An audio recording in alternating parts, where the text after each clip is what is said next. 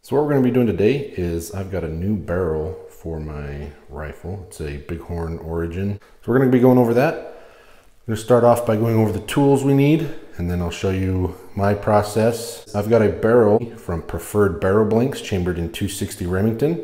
So I'm just going to show you kind of what I got going on, how I install this barrel, check the headspace, and then we'll get out and see how it shoots. Starting off, you're going to need some sort of way to hold the barrel. So I have a Bighorn Origin, and Preferred Barrel Blanks offers a pre-fit shouldered barrel.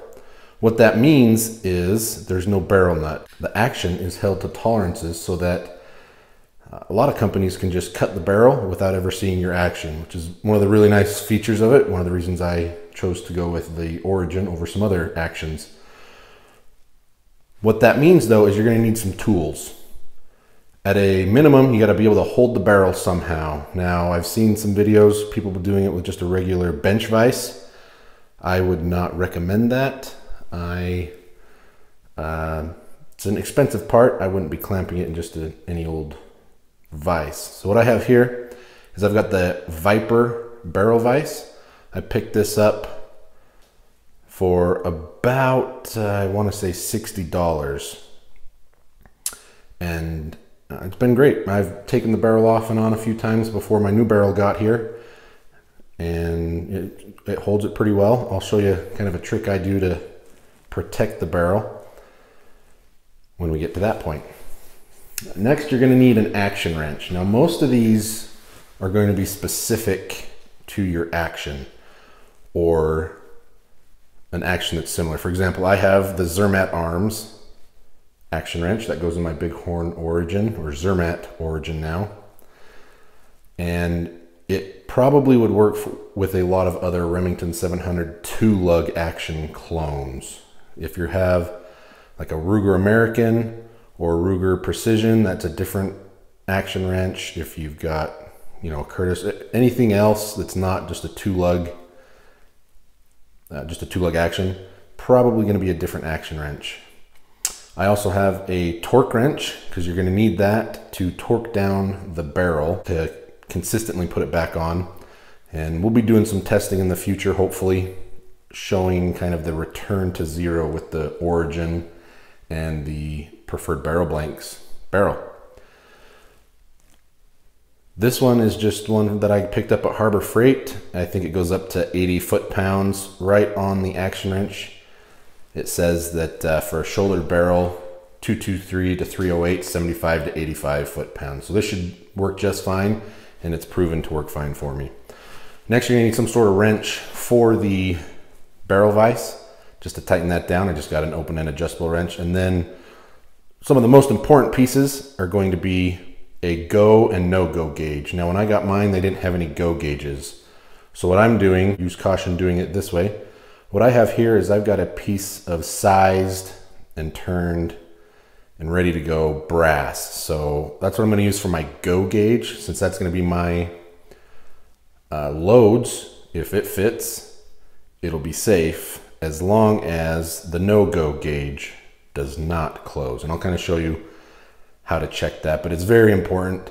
Even with these pre-fits, just double check because tolerances can stack. You just want to make sure you're getting a safe firearm above all else. With my barrel vise, what I did is I threw it on a piece of 1 inch by 2 inch aluminum so that I can put it in my receiver hitch on my truck. It's cold outside though, so today I just got it kind of set up on my reloading bench here, and I'm going to show you on here. Well, I think that's about all for the tools that you're going to need. Also, in addition to this, you're going to need some 3M grease, anti-seize grease for the threads, and I'll show you applying that when we put on the barrel. Let's go get it done. So normally I attach this to my truck, but for today, I'm going to be doing it in here. I just got this portable reloading set up, and we're just going to attach this with this clamp.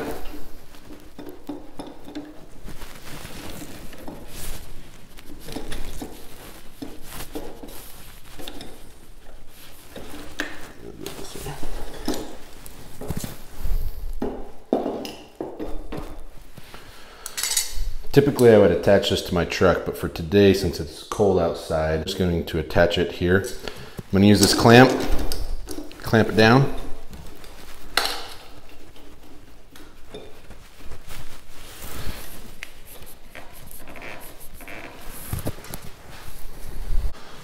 So what I'm going to do here is I'm going to remove the barrel that's already on here. First I'm going to take out my bolt. I'm going to leave the trigger on. What I'll do here is I'll remove my bolt and then we can take this barrel off.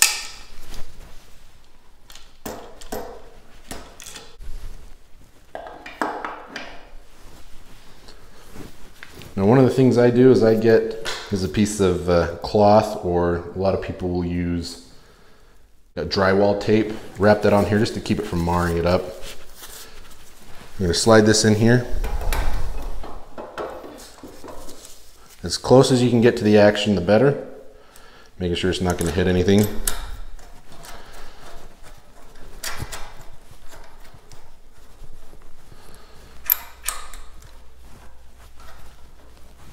Now that I got that in there, I'm going to tighten it down.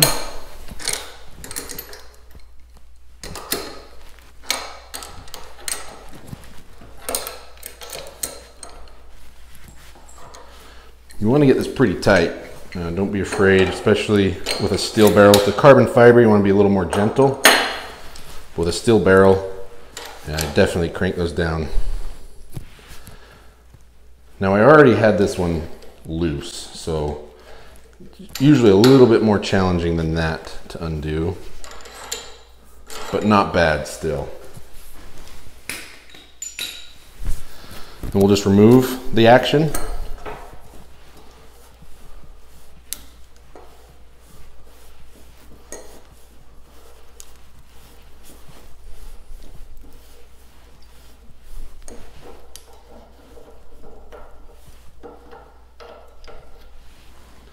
Set that aside. Then I'll take this barrel out and we'll put the new barrel in. So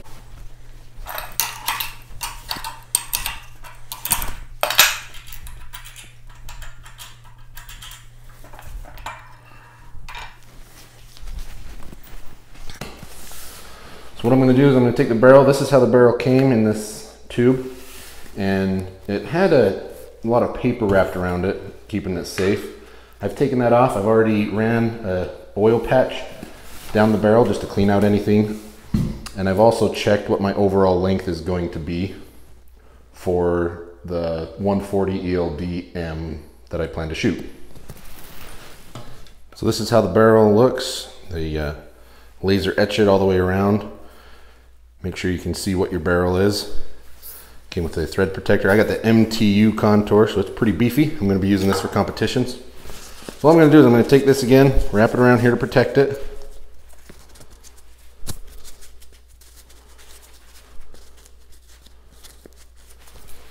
I'm going to slide it in my barrel vise. I'm being ginger, just not to scratch it up or anything. It shouldn't. This is powder coated or something, I believe they say, and it's not supposed to damage or mar, but I'll still be a little careful. I'm going to hand tighten these down. Now this is where you're going to see I'm going to crank on these because you want them tight. You do not want that barrel slipping.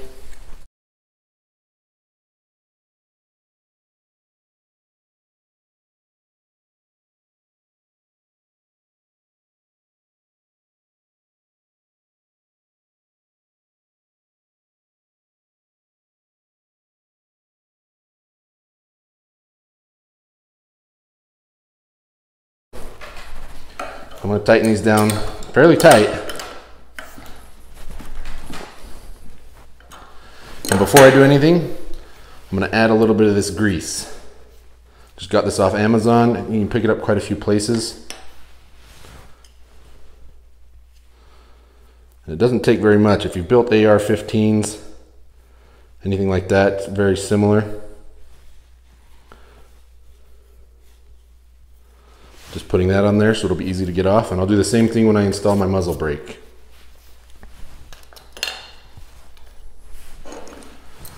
Now that we've got it greased up, we're ready to install the action. This has got a pinned recoil lug, so I got that in the correct place.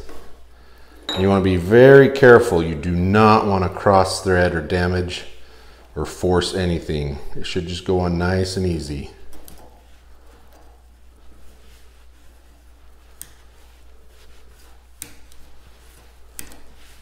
Once you get it going, and it should, not a lot of slop in this. It's a pretty tight thread, so that's good. Looks like I got my paper just a little too close. Don't want to get that pinched in there, so I'm just going to move that as I tighten this up. Now I'm going to hand tighten it before I move on to the action wrench and torque wrench. So that's snug right there. Then what I'm going to do is I'm going to insert this. This particular one's got a slot here for my bolt release. So I'm going to slide it in there all the way. And then I've got mine, like I said, I got mine set to 80 foot-pounds. And I'm just going to tighten this on there.